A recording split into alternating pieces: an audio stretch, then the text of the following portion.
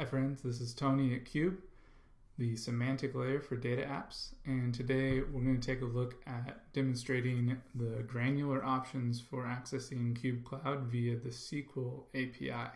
So we'll cover things like handling credentials for multiple users, applying row-level security, object-level security for those cubes and views that we want to determine which users can access, which cannot, and user impersonation if we need a master user.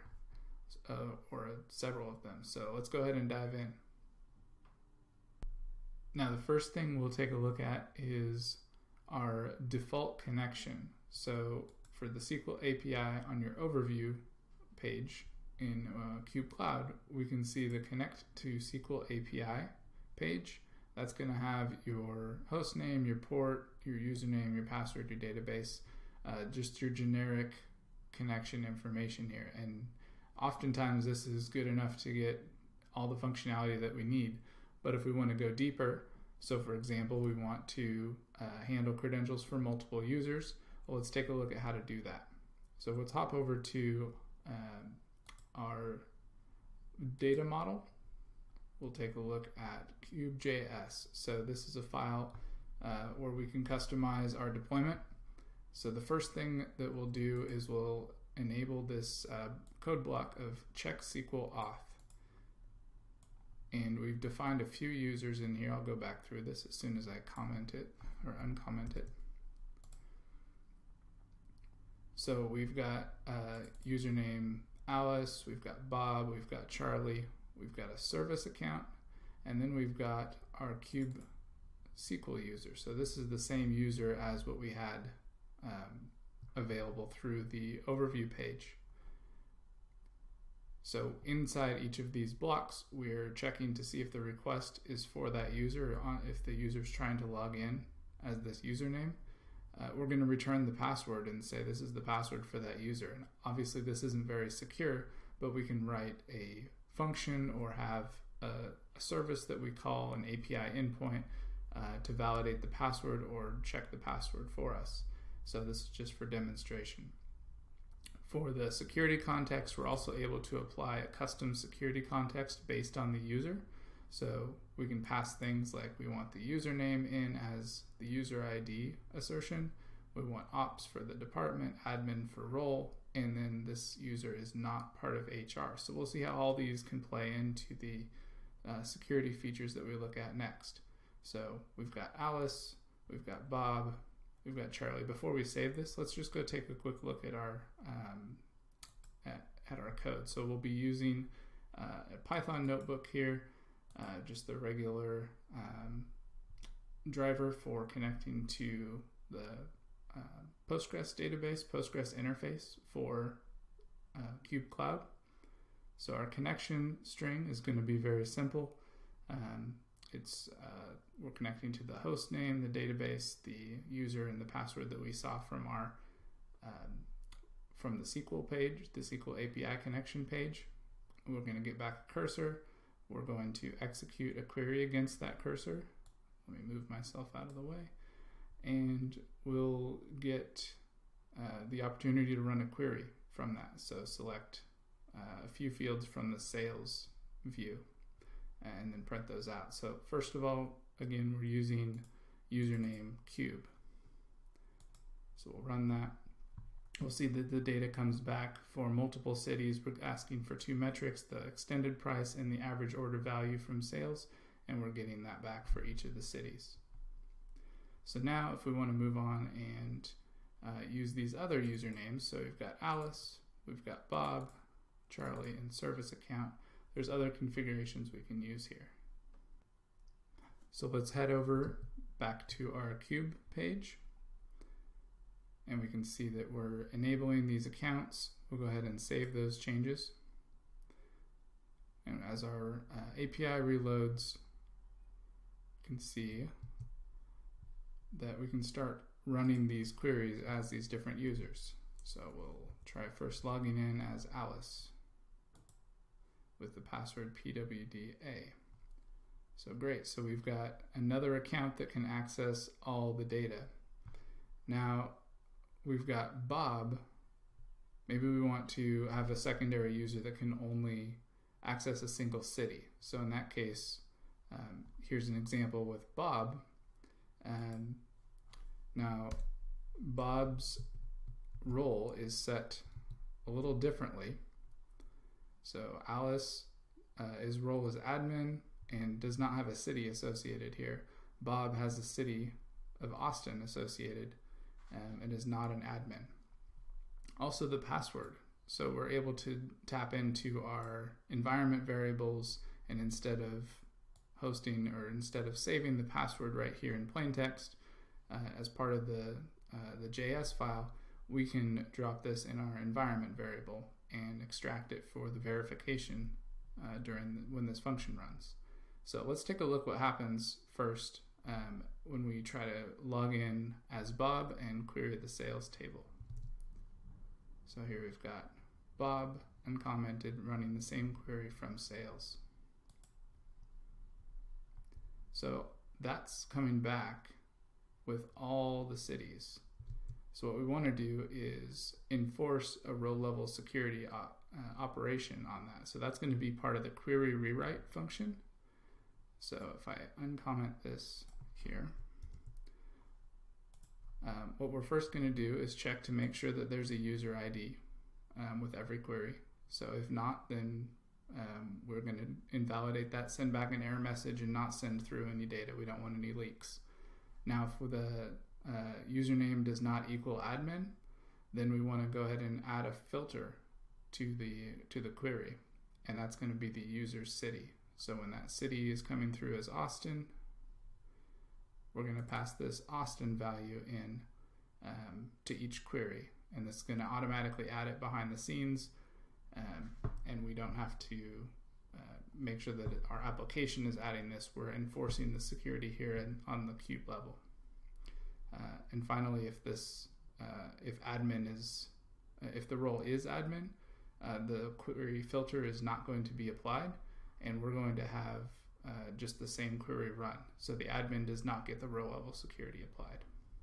So now let's save this down and go back and see if we can't get Austin only to appear.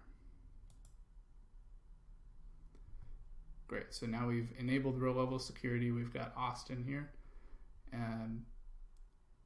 So the next thing we might want to do is enable object level security. So maybe we have a sensitive table. In this case, let's use the users cube, where we have, maybe this is our HR table, where we've got all of our employee data. So we'll just, instead of public true for the security here, for the visibility, we're going to change it to the is HR function, or value. So within our compile context, in the security context, is HR is going to be a Boolean, and that's going to depend on the user that's logged in. So that's part of the security context, and that's going to determine whether or not this view is actually visible, this cube is actually visible.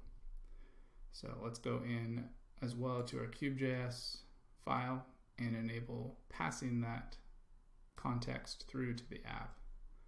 So I need to uncomment that as well. That completes the loop here and passes that is HR through to the context, the security context. So we'll get that saved. Then we'll head back. And one of the ways that we can test this is we can see the information schema of Cube and briefly just check which tables are available. So this is for Bob, and we'll see which tables Bob has access to here. The information schema tables, he has access to orders and sales. Now we've got another user, Charlie. So if you remember from our diagram here, so Charlie's in the HR department. He's an analyst and he can see New York. But the important part is HR is true, whereas is HR is false for both Alice and Bob. So let's see how this one looks. Go back to our code. And let's run this query for Charlie.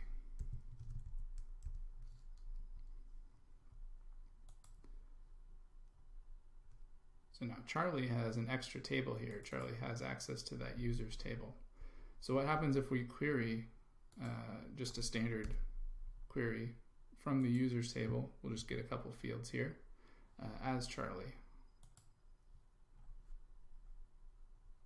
So Charlie, because they have the New York data associated with them, he only sees data for New York, and he sees the gender breakdowns and the count of those users as well. So what happens if we go back and test Alice, for example? She's an admin, but she's not from HR. So Alice gets an error here. The table with users is not found. So now we've seen we can control both the rows and the objects that a specific user can see. One more scenario we should demonstrate is user impersonation. So if we want a super user to be able to impersonate other users, perhaps that user is part of an application and the application's aware of the username and has already authenticated that user, and we want to just pass through the username that we want to query on behalf of. So we've gone through and added one more account here, the service account, with a password here. So let's go into the cube.js file and look at what that looks like. So for username service, we've got an admin role, so they can see there's no city here as well. They're just they're not an analyst. They have access to the HR data, and there's the password for the service account. So it's a true read everything account. You'll notice the original Cube account, so this Cube.js SQL user from the config, that is also a service account with a role admin and is true. So we can create multiple service accounts that can see everything through this process. There's one more piece that we'll add here to the configuration, this can switch SQL user function. So if the current user is service, then return true. They have the ability to impersonate a different user, otherwise return false. And the way that that impersonation is enabled is through the double underscore user in the query. So we use the where clause where double underscore user equals Bob. And we'll be able to run the query using the service account credentials, but running on behalf of the user Bob. So let's go ahead and enable the service account. And let's see, so this is sales. We'll run the sales query on behalf of Bob. Remember, this isn't the sensitive table. This is the one that everybody has access to. Oh, so one thing I didn't do, I don't have ability to change the security context. I need to save my change here. Rookie mistake. All right, we'll head back and we'll try it again. All right, great. So Bob saw Austin here. If we query without that filter, without that where user equals Bob, we just use the vanilla query, we should see all those rows come back. Great, so we've got Los Angeles, Mountain View, Seattle, etc. Great, so we've been able to demonstrate how to handle credentials for multiple users, how to apply row level security for multiple users, object level security as well, and then impersonate users on top of that. So if you have any questions, let us know in the forum or comments, and we'll see you next time.